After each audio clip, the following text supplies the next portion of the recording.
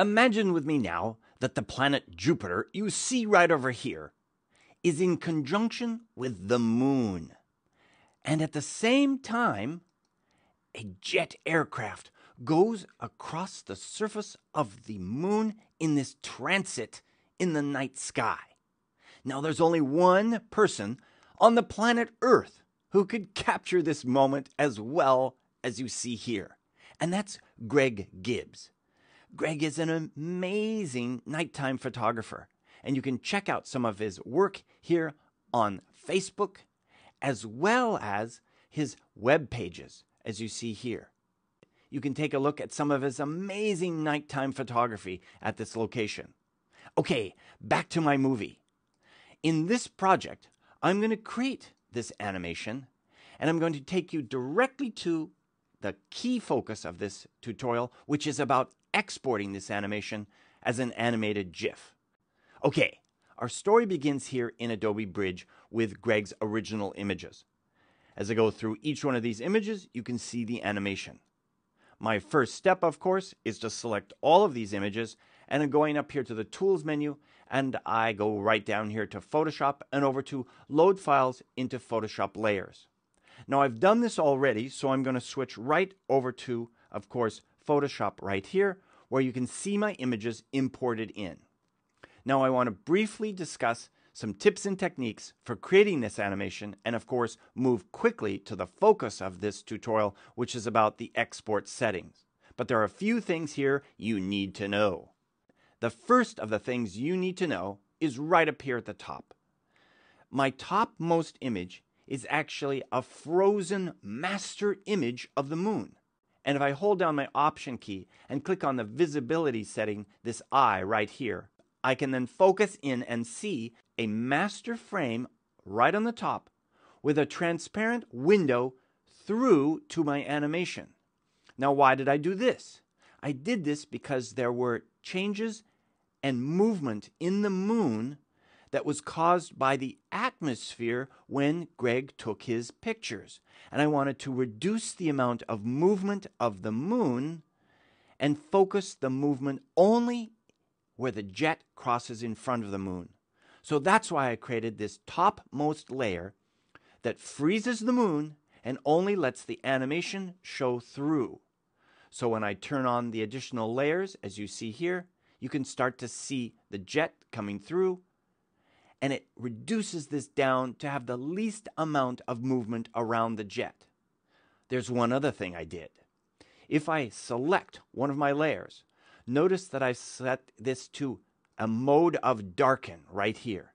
Now that, in addition to the mask, only will allow the darkest pixels to change as each frame of animation is added to this sequence, as you see here. So the darkest pixel, of course, is the plane and the jet trail coming out from behind the plane. So as I move to each frame, it's only going to change those areas which are darker than the surrounding moon. So again, isolating the movement within this project.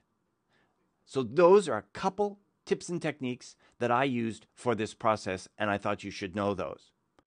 Before I move on and complete this project, there's a couple other things right down here at the base I'd like to point out. Notice that I set the timing for each one of these frames to 0.3 seconds. I chose that because it seemed to look the best for this project. Over here, also notice that I set my animation to play forever and repeat the animation over and over again. I need to set those up before I go to my export settings. Okay, now we're ready to get right into the focus of this tutorial, and that's about using the Save for Web feature right here under the File menu. I'm going to select it, and then we'll go right into the Save for Web dialog. I'm going to go through a step-by-step process to show you some of my favorite tips and techniques for exporting an image like this. To begin with, our image is a little bit too large. Right over here under Image Size, I'm going to select the width here and drop it down to 600. Because the width and height are linked, it will automatically change the height for me. I'm going to select the Enter key now. It will then reprocess my current image down to this 600 pixels as you see here. Next, right over here, under Quality, I'm going to select Bicubic Sharper. I like to use this setting for a project like this because it's going to maintain the quality and sharpness of my craters in this image. Now, let's move right up here in the upper left-hand corner, and shift this from Optimized to 2-up. This is going to help us compare the original image here on the left with my new GIF image here on the right. Okay, let's now look right over here and take a look at these settings. The first one you should start with, of course, is the colors you see up here. I currently have 256 colors being used in the table you see here below to define this image. Also, notice that the current size is 184.9K. So our goal is to create a nice small GIF image, but also maintain the quality of this GIF image. There'll be some times when you're looking for quality and you don't care about the size, but there may be other times where you have a limited amount of size that you need to work within, so you need to balance the quality versus size. The colors that are being created in this project, as you see here, are being created with the adaptive palette right up here. One of the things I like to do is to experiment and try each one of these palettes, but one of my favorites for a project like this is the adaptive palette. But do run experiments. I'm going to leave that right where it is. Now let's go back over to the number of colors, because that's where we need to start. It's currently at 256, but let's drop this way down to 8, and let's take a look at this with 8 colors. Okay, we're looking at that. It looks ugly.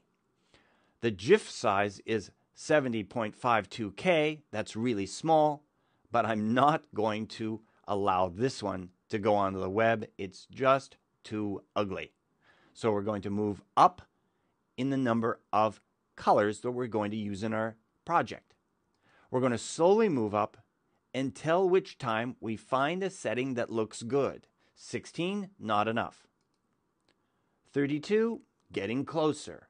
But I think we can go all the way up to 64 right here and have a pretty good looking image. If I compare these side by side, it's really, really close. I can live with this number of colors. Noticing my file size is about 110.9K. That's pretty good. And of course, the size of this file would determine how quickly it displays on your web page. Back over here to the left, I can determine the dithering algorithm. How will these colors be dithered within the document to give us additional tones within the image? Now, in this particular case, my dithering is set to diffusion, right here. When diffusion is selected, you also have the ability to determine the amount of dithering over here to the right. When I use diffusion, I typically do not use 100%. I'm going to drop this down, in this case, down to around 30%. Let's take a look at the file size change down here. It went from 110 down to 89.89. Pretty good. The quality still looks good here on the image. This would be actually a good setting. But let's try something else. Under diffusion here, I'm going to try pattern. Let's see what happens this time. Now when you select pattern, and it reprocesses the image, notice there's no ability to adjust the dithering. We're now up to around 108K. Let's now try noise. In some cases, I really like the noise algorithm because it scatters the image in a way that gives you the illusion, which I think, that you have more colors when in fact you're using fewer colors. This noisy pattern has no distinct patterning to it. It's random bits of noise which scatter your color. Notice that my file size did go up to 111.7, but I don't think that's significant enough of a change that would make me try anything else. So in this particular case, I actually think I like adaptive with the noise algorithm at 64 colors. it looks just great to me. One other thing, here under transparency, check this out. My current size is 111.7. If I turn transparency off in this particular case, it's going to increase the size almost 3 times. In most cases, you're using transparency when you have an image floating against transparency and you want to place it into your web page where it shows the background of your web page showing through. In this particular case, I want this against black, so I'm going to leave this exactly as it is and, of course, keep my file size down. Moving on, right down here, I'm going to make sure I convert my image to Srgb. I'm doing this so that my image will display correctly on different devices, under different browsers. Typically, this is a really good thing to do. Next, right down here, notice that my metadata is set to copyright and contact information. I think that's an important thing to include in your document when putting something on the web. If you select none, by the way, it will reduce the file size, but I don't think that's worth it because I want my copyrights to appear with this project. So these are the settings that I would choose for a project like this. Now that we have the settings exactly the way we want them, let's go right over here and select Preview, here in the lower left-hand corner. The preview will then take all these settings, display them for us here inside of our favorite web browser. There it is.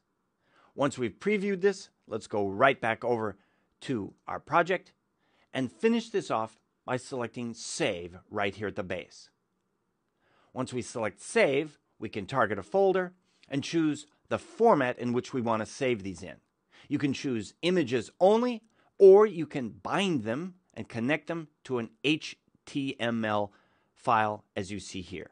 In this case, we're going to place them onto Greg's page directly, so we need images only. We select Save, and we're all done. There you have it. You've seen the process of moving images from Adobe Bridge into Photoshop, turning it into an animation, adding some special techniques I've shown you, and then exporting it using some of my favorite settings in Save for Web.